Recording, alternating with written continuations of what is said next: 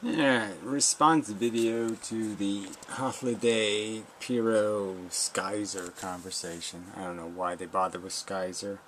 But anyway, whatever. So I took notes mostly for the beginning part, but there's a clip, you just have to play it because it's just so typical. I mean, it's just too perfectly stupid, so it has to be done. So hopefully I'll move through this as quickly as possible. So Pyrrho starts off with one of his, he just dominates the whole conversation. It just keeps droning on and on. So he's pro-choice on procreation. I was having a conversation with Hythloday about ethics. Okay, these people don't seem to understand that that's what the conversation was. It wasn't about ethylism or even antinatalism. It was just about where you get your ethics from. I'm explaining a philosophy based on ethics, based on logical observation of the real world, evolution, its implications, what psychology is, and ultimately what a thinking mind is going to make of this mess. And these assholes are talking about something else, social contracts and other bibble-babble. And you can't get them on the subject, so there's just no point. But anyway, so Pyrrho's pro-choice on procreation. So this very important thing you can do, this, a little more important than driving cars, a little more important about, just about nothing you could do that could be more important than deciding to basically animate non-living matter, play Frankenstein, create a welfare interest, completely dependent on your influence in terms of its outcome, in terms of its destiny. Yet he thinks people ought to be pro-choice. They ought to have that right intrinsically, as if it was given to them or bestowed by some kind of real test or real ownership. So he doesn't believe people should earn anything. They should just be given it. Which is ludicrous. You have to demonstrate your competence before you're allowed to do something important or something impositional. So again, to deny it's an imposition, to deny you're playing with somebody else's welfare, is such a non-starter. I mean, can we agree that that's not an acceptable starting position, to say you're not doing that you're not affecting the destiny of some other creature by creating it? I mean, if we can't agree that's a non-starter, then there's just, what's the fucking point in talking to these idiots? It's just a waste of time. Just nuke them from space. Yeah, this is just idiotic. There's no logical anything here if you can't even accept the premise that you are influencing by creating. I mean, shit. I mean, I said it before, you can't get more up somebody's ass than shoving them out your vagina. I mean, Jesus Christ. Anyway. So yeah, and his basic philosophy is, yeah, do it, have fun. If it goes wrong, fuck them. Fuck it. Who cares? Victim? Fuck victims. That's their philosophy. They don't account for them. They don't make any acknowledgement of their existence. They just say, fuck the victims, have fun. If that's what you want to do, fine. That's the extent of their ethical philosophy. It's bankrupt. It's worse than bankrupt. It was a loan mortgaging a house they don't own. It's just a lie. It's nonsense. It's disgusting evasion. He basically is saying the only thing you have to worry about is yourself. What do you want? That's the extent of his ethical code. All right. People should be allowed to impose their optimism, is my question, no matter how unfounded in logic, right? So, again, he's going to turn this into a negativism argument, saying ethilists are negativism. And no, they're saying this is the reality of the circumstance. So if you want to play that game, then we just call you optimists, unrealistic optimists, and discount your philosophy. So if you want to play that kind of tennis, touche is all I can say, right? Volley on, because yeah, we can hit that ball back with the same exact words. We don't consider your optimism realistic. So anyway, life is a pointless parasitic infestation. Is this true or not true? Do you have evidence that there's something else going on planet Earth besides parasites eating parasites? Is there some evidence of some organism that exists on this planet that isn't fundamentally a parasite on other organisms? Can you show it to me? Can you give me a picture of it? I don't think so. So you won't accept the premise, you won't accept the foundation of our existence, which is it's just replicating matter. It's involved in a carnage war just to have a momentary victory to say, I survived. And you're all stroking each other because that's what you're horny to hear. And that's all. You're just horny for it. It's not logical, it's just horny. Alright. So it's more to negativism, as we said. He's conceding that there's this less than zero-sum game problem. That at least he's got that part of the argument correct. But his theory is that no, there is some real positive that you can get to, and that the human race has some realistic prospect of getting to some place where it's going to be doing things so well, and everything is so efficient, so clean, and so wonderful, that, oh, there's no problem whatsoever. And that we will be making so much profit in terms of our joy, that it'll make up for all the horrors, all the smallpox, all the blights, all the cholera, all the horrors, the plague, World War I, World War II will all be evaporated from being meaningfulness because we'll be creating so many bliss points. That's his fucking theory. I'm sorry. Sounds like crap to me. Alright. Must value the circular, therefore must value the... Oh, okay, yeah, the calculator, therefore the calculation. So Styzor has this idiotic theory that the reason why humans are valuable is because they can show up and declare value. And so, like, somehow that's just that you know, it's just completely circular. It's like, you know, he's got this idea that, well, because Styzor can be in the audience applauding Styzor in the play, therefore the play must be good because Styzor's applauding it, and therefore the play must happen because there's an audience member. I mean, it's just self-justifying. It's saying, oh yeah, humans are playing an essential role because they show up to say, gee, this place stinks. I mean, it's just fucking insane. You know, they went, ooh, it's a maggot. Oh, therefore, they had to show up to do that. No, I don't think so. I don't think them showing up fixed the problem. I don't think them showing up was essential to any kind of correction for the problem. So I guess you can't use that as a justification, you crazy lunatic. The human world is negative, but there are things we can do. Yeah, that's Pyrrho's. And all he wants to do is make the mess bigger. Make more people, because more people will just make more mess. Yeah, that's the way it works, asshole. They're not going to do any better than you have done with your life, which is make a fucking mess. You fucking asshole. Let's see. So he uses this kind of rhetoric about my rhetoric. He sets up a framing. You know, yeah, like I'm setting up a frame. Yeah, the framing is evolution. The framing is an accurate description of what our psychology is made of and for, what its function is in the real environment, and why that function doesn't provide much option for a good game. That we're made to play a shitty game, and there's not any other game in town, but I want, I'm going to take. And he can't figure that out. So, again, I could just use this argument. He talks more about this, yes, joy is crap. And so I keep saying, well, yeah, it is crap. So I just go back to the analogy. This is Pyrrho. If there was 3 Pyrrhos and 1 inmendham, right? And the 3 Pyrrhos voted to go to the fun park, and the inmendham said, I don't want to go to the fun, you know, they all had to do whatever you voted on.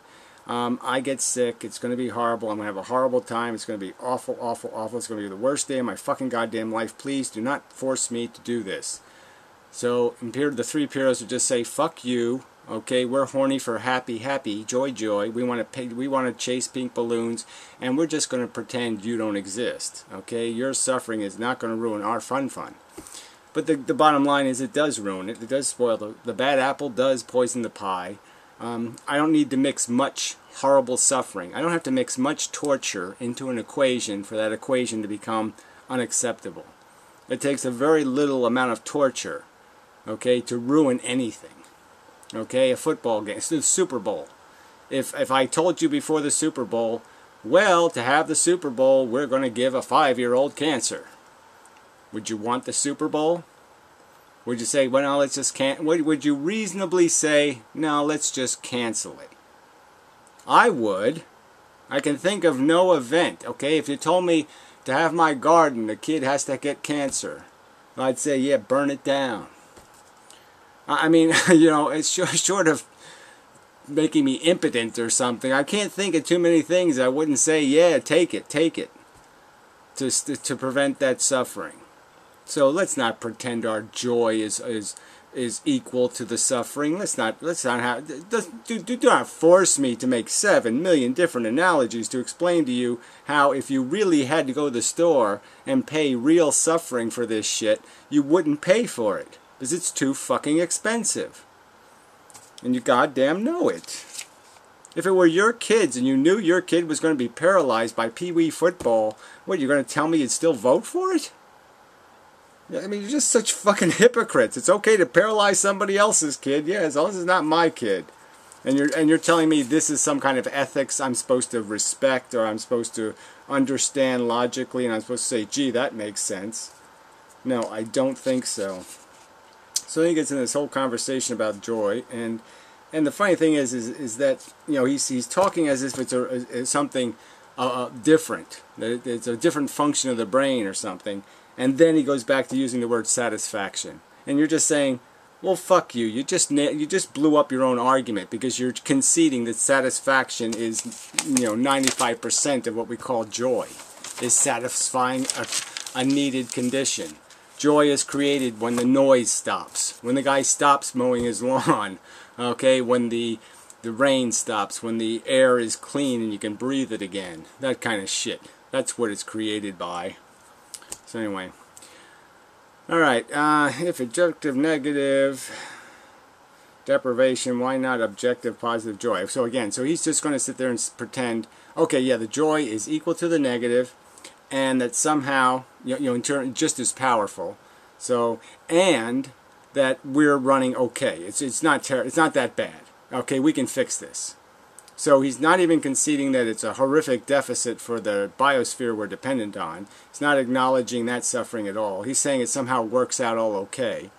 All right, he's never interviewed the animals after they've been eaten alive and gotten their testimony. I didn't even argue the Hythloday. He's such a hypocrite. He keeps talking about this human volition crap and this human ability to make a statement. And animals make a statement all the time. If you ask an animal, does it, start sticking the knife in its ass and see, pretty quickly it'll say no. It'll say no, and you know it's saying no. You know the pig is saying no when you're tormenting it and then killing it. You can hear it saying no if you pay any attention at all. You can hear it saying no, leave me alone. You can hear it, right? So don't tell me you can't hear it. Don't tell me it's not saying it. Fuck you. You just don't want to hear it. Because you're a bigot. Alright, anyway. So, we know that joy is a function of dependencies, addictions, desire, that these senses of appetite are aroused in us, and it's a need state. Okay? It is not the same as suffering. So it's just stupid to say these are opposites, they balance each other, no problems, blah blah blah. It's bullshit. Fuck. Irritations. Anyway, people. Whatever. Back to business. Okay, so how many rainbows does it take to undo one non-consensual cancer victim? There you go. How many joys? Will these assholes ever answer these questions? No. They'll never give you an answer. They just don't give a fuck. They're nihilist, motherfucking, selfish cunts. Period. There's no ethics here. Their ethics are, I'm a selfish fuck. There's no ethics. Alright. So Pyrrho says, yeah, I'm a relativist, which basically means personal choice ethics. Yeah, right. So this has something to do with reality. And at the end part, the part I just ended at 22:28 where he's talking here, he's doing it again. He's just changing the meaning of words. He says, oh yeah, well I believe in value relative. I'm subjective, and then he just changes the word subjective now to mean, oh yeah, it's a conversation about subjects and objects. Not subjective in the sense of personal emotional bias should dictate. No, now all of a sudden he's going to get into an argument about subjects and objects. I mean, there's just no fucking point. He will not stay on he will not stay on a common vocabulary. He'll just change the meaning of words when it's to his purposes. He has no ethics when it comes to even abusing language. He will abuse it. He will rape it and molest it. He's a fucking cunt. Anyway. For each person to create their own equation. Okay. Can you get any... I'm sorry, but no, you can't do that in math, and you can't do that in logic. So and he basically said no absolute value, and then again later he's going to change his opinion and say, oh no, I believe in a kind of absolute truth that's subject, object, it's an object, and the subject is objectifying the subject. You know, that kind of shit. Anyway. For themselves, more or less. There you go, right there. That's what he says. For themselves, more or less. So you just do the equation, see how you profit, and that's all you really got to worry about. So value relative just means value selfish. It's all it is. You might as well be Ayn Rand, motherfucker. Same difference. What's the... Then Styzor chimes in. What does it matter if suffering or joy? It doesn't matter. Okay, he just says that it doesn't matter. Suffering and joy have nothing to do with the function or evaluation of ethics. You can torture as many of them as you like because it just doesn't matter. And why is anybody reasonable wasting time with somebody who believes that? Why? It doesn't matter how high. World War IV, World War V, World War VII, 12. You could pile the victims as high as you want. You'll never choke that asshole. That's how big a cockroach he is. As long as it's somebody else. As long as it's not his sister or his kid. Yeah, I bet you that's his rule. I bet you. So anyway, okay, yeah, not enjoying dying of cancer is just a psychological problem. So this was another one of Pyrrho's perversions. I think it was his. That somehow, if you're suffering, well, that's because you have a psychological problem.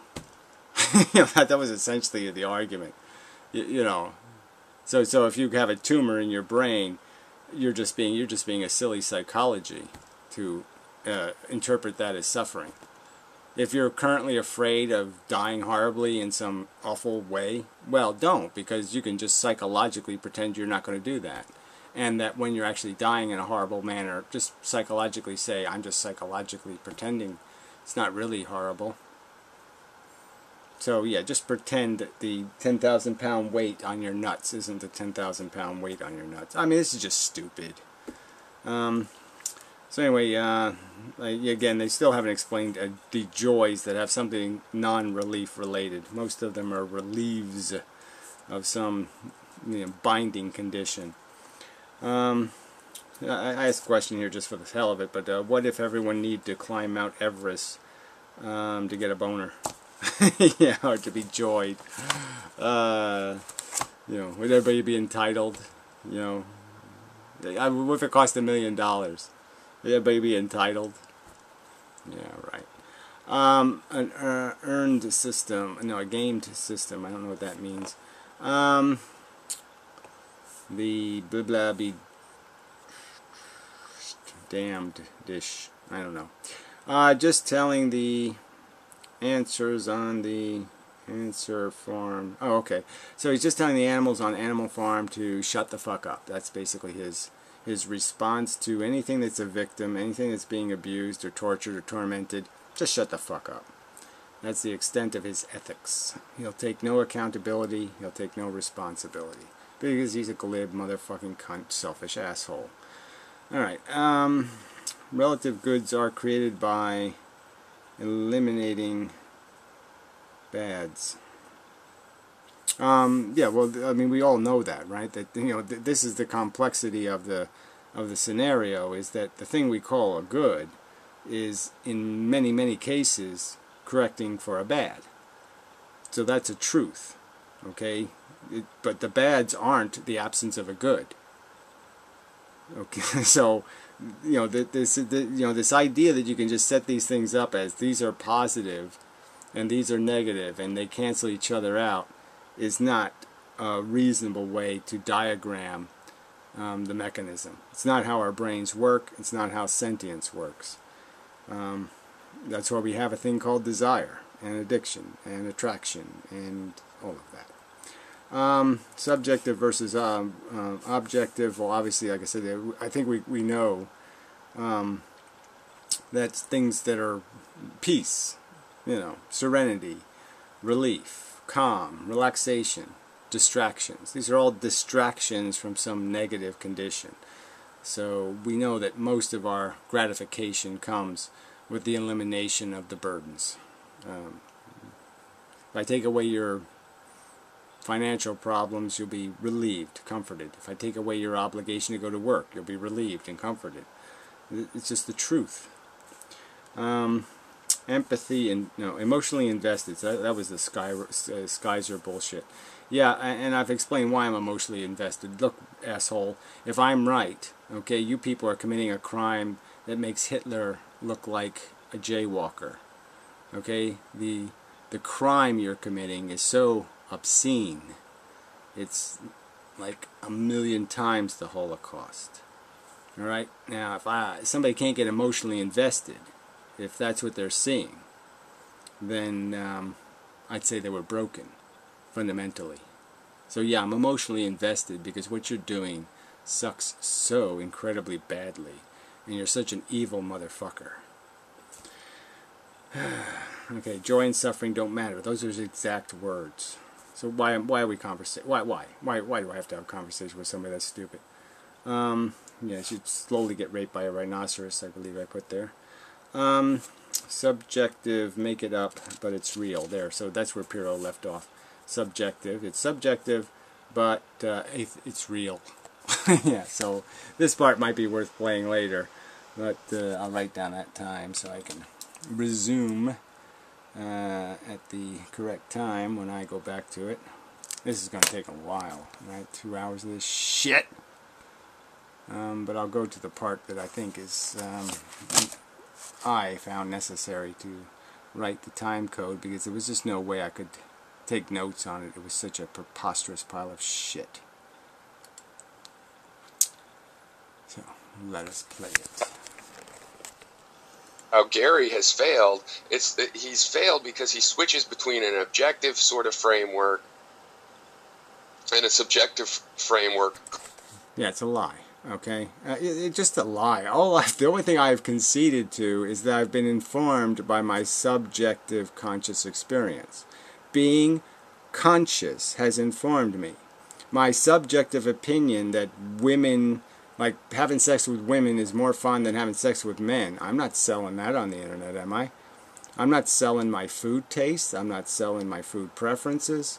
I am saying I like cigarettes, but I'm saying I like cigarettes. I'm not saying anybody else should smoke cigarettes. Am I, jackass? No, I'm saying exactly the opposite. So don't tell me there's any confusion or mixing here. I'm saying the fact that I'm conscious gives me, informs me of what consciousness is. It informs me what horrible torment is. It informs me what happiness and comfort is. It informs me. That's the end of it.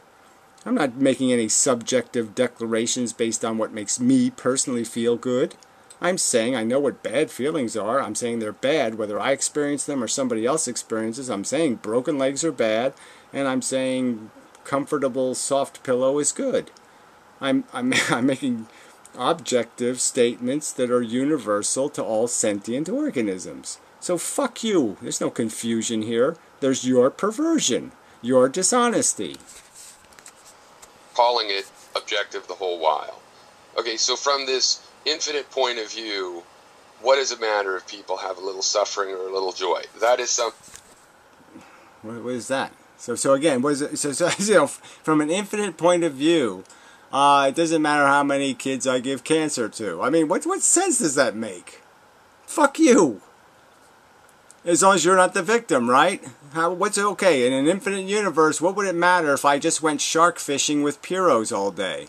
All day, I just shoved a hook through your fucking back, and then I threw you into the fucking water squirming like a bug. Okay, and I used you to catch sharks all day for eternity. You're telling me it doesn't matter? Fuck you, liar. You're such a fucking liar. If I could really do it, if that was the real circumstance of the universe, I could shove that hook through your flesh and throw you overboard to go catch me a sharky, all day, every day, forever. Don't tell me you couldn't figure out that that sucked. And it does fucking matter. Fucking liar. Thing that people that nihilists would argue. They're not nihilists, they're nihilists, you fucking idiot. But Gary chooses to say that the suffering is objective. This is not done rationally. This is done through... Oh, yeah, it's not done rationally. I'm saying I've personally experienced consciousness. I know what suffering is. I'm saying suffering sucks. Gee, that's not fucking rational. That's not objective or logical. That's some kind of perversion. Some kind of personal subjective perversion. Even though every fucking animal organism that feels knows what suffering is. Every fucking single one of them. You show me an animal that doesn't know what suffering is. Show me a consciousness that just knows joy or doesn't know what suffering is. Show it to me, you fucking cunt. Oh, you can't because you don't even know what consciousness is. You don't even know it's a brain function. You're so fucking retarded. You think parameciums are thirsty. Fucking asshole. A compassion argument that... any compassion... Yeah, it's not a compassion argument. I never use the word compassion. I don't mess with this stupid empathy word either much. So that's a lie. You're just lying. This is just a fucking lie. So lie some more, because you're a cunt. A lying cunt. Person will consider suffering an actual negative. Call it objective, whatever. I acknowledge that. We should try to reduce suffering. Oh, so Pyrrho declares the fact that we should reduce suffering. So the very argument I'm making that suffering is bad, that he says is just subjective, he's saying, no, I endorse that argument. Yeah, I agree, that's probably right. Fuck you. But somebody that doesn't want to accept that can just talk about some kid that thinks he's suffering, some rich kid because he didn't get a Porsche for his 16th birthday. Right. So we can't make distinctions. So when you say suffering, you're talking about a kid with a Porsche. You're not talking about a girl with cancer or a kid with cancer. So, you just make this shit up, right? Somebody's moaning because they have an emotional problem, even though it's bad. I mean, emotional problems are real.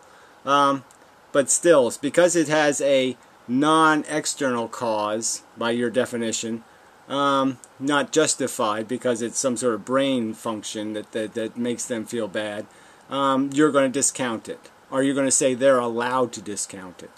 Fuck you. Right? So that's why I don't think those are even objective things. They're, by definition, subjective things. The fact that they're suffering is not subjective, is it? Is the fact that they're suffering subjective? No, it's not. There can be somebody in a mental institution because they have delusional psychology. Now, it has no, like, grotesque external cause. It's all just some sort of internal noise going on inside their brain. But their experience is real, you stupid shit. Right. But then he switches and uses a whole different framing for joy. Because it's a whole different thing, you stupid shit. And instead of talking about the joy of watching your child grow up, that yeah, whatever that means. So you're such an asshole. Did you enjoy when she died? Did you enjoy when your child died? I mean, this is just so stupid. You're going to talk about your subjective, nonsensical, wishy-washy, mishy-mushy desire to molest kids, to voyeur their life. Okay, where I personally would find it terribly burdensome. The worry alone, just the worry alone. Because, see, I'm logical and rational, and I already knew when I was fucking 10 years old that having a kid would mean a huge responsibility. I knew having a pet lizard was a responsibility. It needed to be fed every day, and you had to make sure birds didn't eat it. But you're too stupid to figure any of that shit out, and that's why you fucked it up. It's because you're a stupid motherfucker. is suddenly meaningless, and he will pull that 16-year-old kid kind of trick on joy by calling joy just an orgasm or personal gratification, using some form of joy that's... Yeah, no, give me any example of your joy, and I'll say it's just something you're addicted to, okay? You're saying you like soccer, and I'm supposed to say it means something. Okay, I'm saying watching a kid grow up is not joyful for me, it's a worry for me. So for me, there's no joy involved, there's just intense and constant and perpetual worry. So you know, what do you want me to say? Yeah, your subjective enjoyment of your stupid soccer game, to me, might as well be the Coliseum. It might as well be watching a carnage war. I'm not going to get any joy out of this. So why should it mean something to me? It doesn't logically mean anything to me. I don't think there's any absolute statement you can say, it's absolutely a good thing to watch children grow up. No, it isn't. It's your stupid fucking emotional taste. You have an emotional problem where you need to voyeur, okay, other people's lives and somehow gain satisfaction from watching their hearts get broken and for all their skin knees, and then when they get cancer and die, you somehow like doing that. Well, I think it's disgusting and grotesque. Somebody else is getting, taking the negative hit from, right? So it's like a zero-sum game that's actually a negative-sum game. Well, a zero-sum game implies negative-sum in the sense that you have to do it perfect to get to the zero. So, yeah, obviously, a zero-sum game means you're probably going to be in negative ground. You get joy from, going jogging every day, but, you get 1 unit of joy from that, and it costs 5 negative units of pain for the sweatshops making your jogging shoes, right? So it's a game. I just think it's a game system. It doesn't apply one conceptual frame. I don't know. That sounds like one conceptual frame, that everything you get you have to pay for. Sometimes you personally pay. That's your business, one could argue. But most of the cost for your existence is going to be taken out of somebody else's pocket. And you have to justify that theft of their welfare. And you spend no time justifying any of it. You will not account for it. You will not accept it. You just say, shut the fuck up. That's your response. And it's bogus. And I say it's bullshit. And I say your ethics are vacant and bankrupt. And you fucking suck. As deep as suck can suck. You really are. You are a piece of suck. I don't think Mengele is stupid as you are. Mengele could probably make more sense in a conversation than you are. You fucking disgusting piece of shit. I mean, you have Frankenstein failure all over the place, and yet you'll advocate for people's right to try again. Grind another one up. Fuck the victims. Fuck you!